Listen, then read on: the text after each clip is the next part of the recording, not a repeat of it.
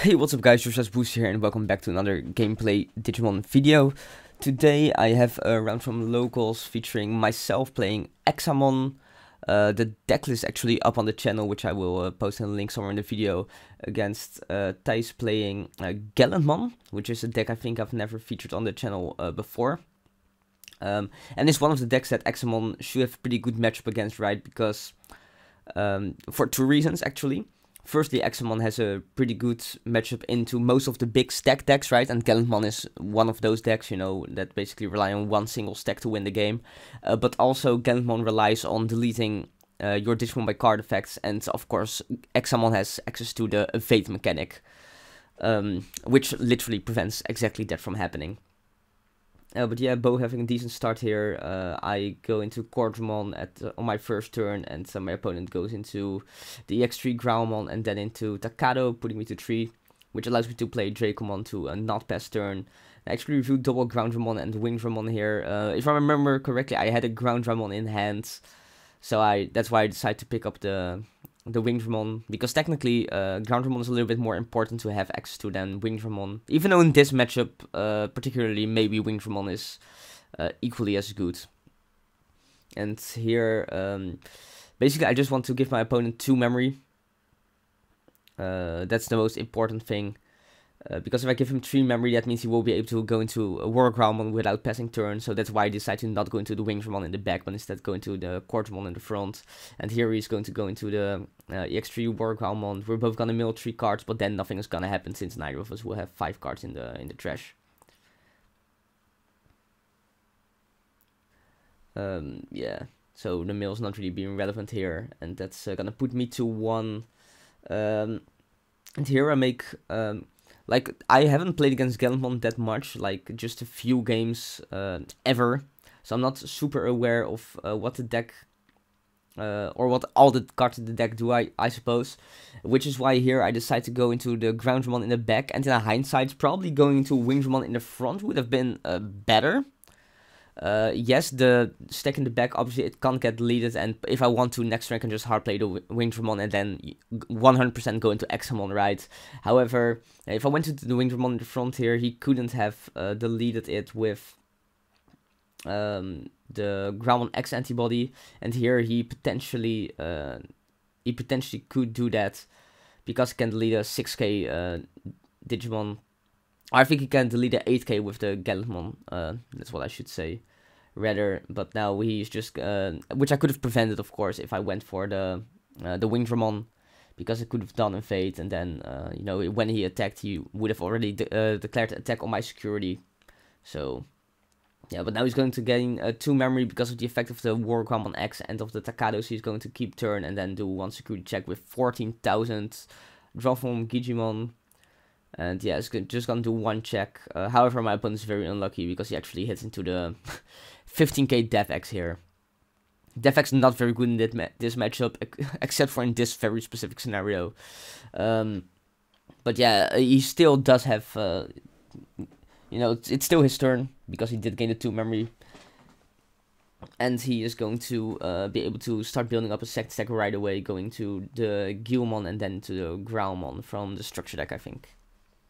And yeah, basically, if I want to, right, I can just play out or promote the Groundramon here and then just play out the Wingdramon and go into Examon that way. Or if I do have access to Slayer Dramon, it's very strong as well, of course. But I'm pretty sure, like, I didn't have access to Slayer Dramon, but I need to kind of start setting up something here, right? So, Examon's still very threatening. It means he won't be able to promote his guy, because when Examon attacks, I can suspend it and unsuspend Examon and then just run over it. So he's basically forced to build up in the back.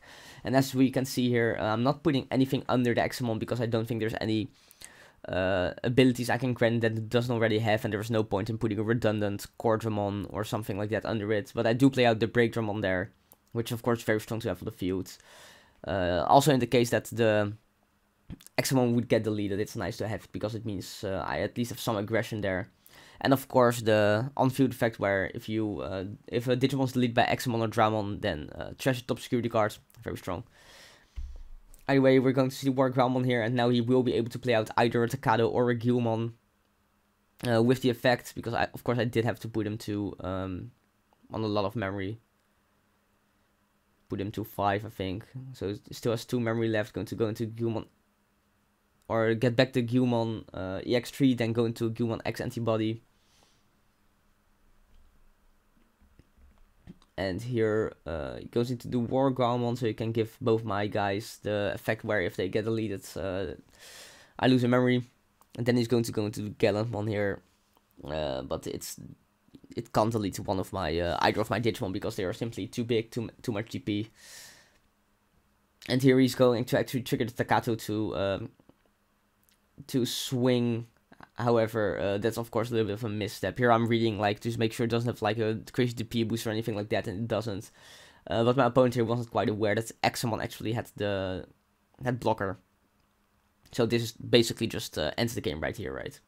Because I get out of the second stack and Treasure stop security, and now it is my turn as well, so I can just attack over his Gallantmon next turn. Then he will have need another turn to go into in raising, basically go into Gallantmon. Then he will most likely have to pass turn by going into Groundmon if I can put him to 1, which I should be able to if I do have a level 4 here, and then at that point should be game, right? Because now I'm just going to swing, unsuspend, Treasure stop security with the Break Drum on, then swing with the Break Drum on. Maybe I shouldn't have done this, like, because it's 12k, which does die to Gallantmon X antibody, and I think one of the Gallantmon, the regular ones as well. So, but it doesn't really matter, right?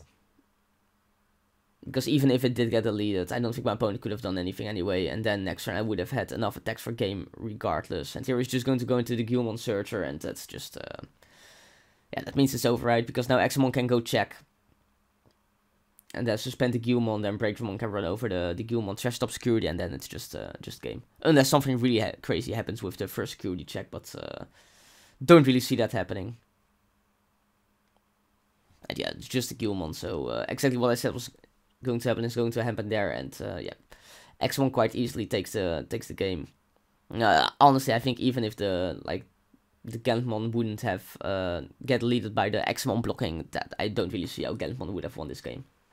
Either way. So no Slayer Dramon, but still the Examon providing enough control of the board basically to win the game. And here my opponent is going to opt to go first, which he's going to do by hatching Digimon and then going into Gallantmon probably. This game is really funny actually, but you're going to see that. Going to the structure deck, the Warp, Evolve Gallantmon, evolve to the X antibody, and then he is going to outplay Fireball to draw 2 cards, which is nice. Like if you don't have to Groundmon, this is definitely pretty good.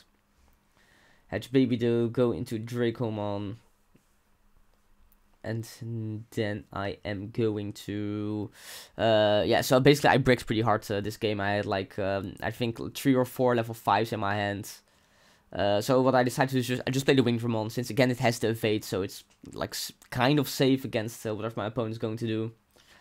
I do put him to 5 though, so he can potentially go into War Groundmon and keep turn, and then go to Gallantmon. But yeah, he won't be able to play out the Takato with the War Groundmon from EX3, since he has only 1 card in Trash, and I have 0. So he won't be able to get the Blitz effect, but as we see here, he actually also bricks, and he also has to hard play a Digimon, and he's going to hard play the War Groundmon EX3 here. So a little bit of not what you would expect, but I go into Slayer Dramon here, which is strong, but it's not quite as strong because it doesn't have a blocker. However, I do have the most broken card in the deck, especially alongside Slayer Dramon in my hands, which is Icewall, of course, which is going to allow me to memory choke him to 1 and basically just steal his turn. Because here he's going to hatch, then start the main phase, I'm just going to force him to attack, and then he's going to lose 2 memory, and it is my turn again, which is insanely strong, of course. Absolutely crazy. So he's going to swing with the Gallantmon. I'm going to unsuspend the Slayer Dramon, and then yeah, it's going to check security, and he hits into the blocker core Dramon.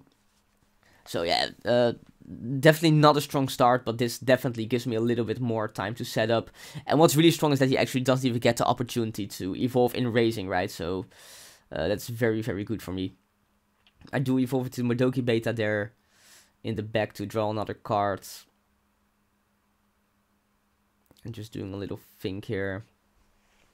Going to swing with the Dragomon. Hit into Growlmon, so Dragomon's going to get leaded. And what I do here is, I think is a good play. I'm going to swing with the Slayer Dramon, and now like it doesn't really matter what it hits because it's going to unsuspend before checking. So if it would hit something that would delete it, it can just use evade even if it would die by battle. So I could swing safely no matter what, and then still play out the Ground Dramon and just DNA evolve end of turn into Examon, and just like that we have the stack with Invade blocker and the Slayer Dramon, and I play out, let's see, just another Slayer Dramon, just to have a little bit more aggro, right? This means I will have 5 attacks next turn, which is which should be enough to finish up the game. And here I can also force his his level 5 to attack with the Slayer Dramon, and then I can just block it with the Examon, and then this basically should seal the game. But let's be honest, like what's really sealed the game was the Ice Wall, which is just so good in this deck. Like Ice Wall paired with the Slayer Dramon, absolutely crazy. But yeah, he's just going to build up the stack here, but like it doesn't really matter, right? I don't think there's literally anything he can do to not lose the game on the next turn.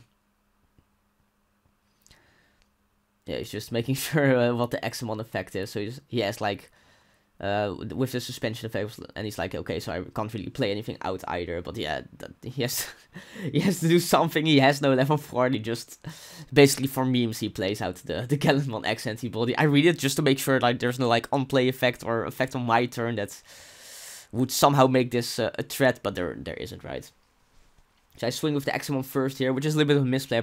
I should have swung with the Madoki Betamon just so to play around Fireball, I guess. But it doesn't really matter. And I just played safer. I'm going to swing over the